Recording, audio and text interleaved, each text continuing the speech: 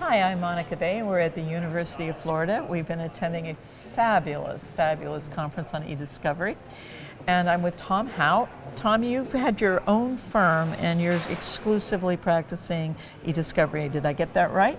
Yes. I started practicing law in 1982, so over 30 years.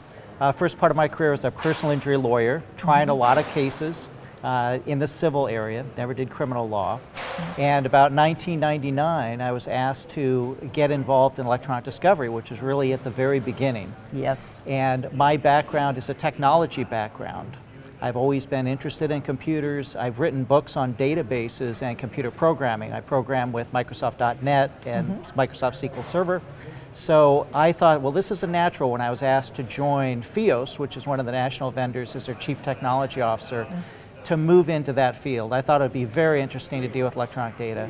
And so did you work for FIOS, or did you I decide did. I worked for FIOS at the very beginning through the venture capital funding area when we were originally building the systems. There were 22 programmers that worked underneath me. I was the chief technology officer. I thought your name sounded more familiar. Yes, Mary Mack and Mary those Mack. folks and so on and so forth.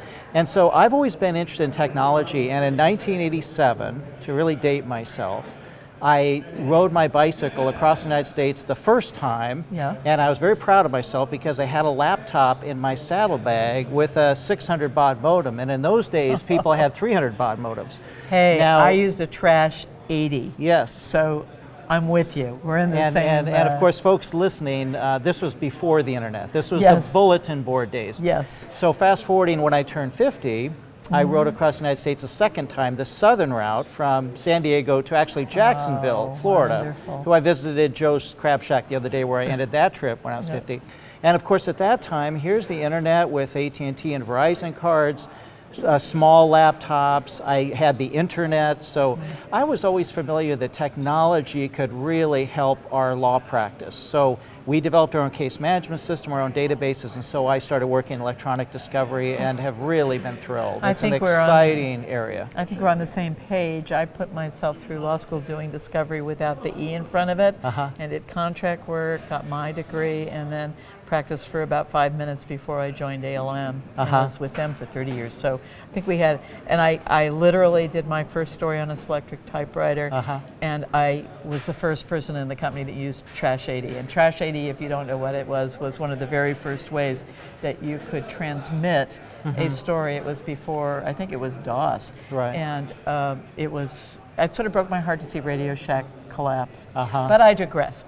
What lessons have you learned over your career in terms of where we're going with EDiscovery, and what advice would you give to the students here, not just at the University of Florida, but the students will be watching our video on career choices right now?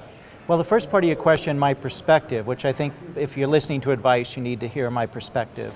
I was started at FIOS with a service provider, so I've had that experience. Then I was involved in some large litigation matters, such as in-ray managed care and so on, and I was working down in Los Angeles, actually living there for months with Pacifica Corporation. It was eventually bought by United Health. And so working with the corporate legal department, I had that experience day in and day out. I worked with other electronic discovery vendors and then morphed into starting to work with law firms. In the last couple of years in my career, I've been working with medium-sized law firms, the 3 to 35 lawyer firms, a few sole practitioners. So they call you in if they are running into problems with EDiscovery, or they just want you to do it? We provide a solution with smartphone evidence. We collect off of smartphone and provide these PDF evidence reports. We do that with computers as well, and also work as an expert witness, sometimes as a third-party neutral and occasionally as a special master. So I've used my experience with law, been a litigator, understand the law, but also my technology background, having authored book, and I spoke at Microsoft Tech Ed 7 years in a row, so I also speak at technology conferences. So when a corporation or a client has some issues, I can be the liaison between the IT department and the lawyers, and there's a real communication breakdown there. There seems to be a real trend in it's not, well, I wouldn't say it's a big trend because there aren't many people who can do that, but it does seem to be something that is coming up more and more as larger firms or smaller firms try to figure out how, we need to be responsible, we need to follow the ABA rules, how do we handle it? last question is asking about the advice. Well, I think it's an exciting field. Yeah. And if there are people interested in technology, this area is ripe for people that can mentor and educate lawyers that need some help along the way. And also what I would advise people to do is use these different technologies yourself. Be a consumer of these technologies. Yeah. Use social media. Learn about databases. Buy a book on Microsoft Access and learn how to create a database. Become very proficient with Word and Excel. Learn all of the Google apps that are available. Yeah. Use the iPhone and become very, very proficient at it.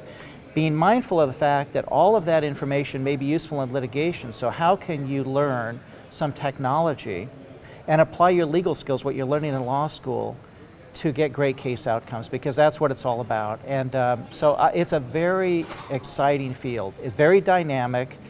If you don't want to go into areas of wills and trusts, these areas that work at changes happen at glacial speed, you know, it's the same way it was when I learned it 30 years ago, and you want to be in a dynamic, alive, interesting area, and none of us know where it's going.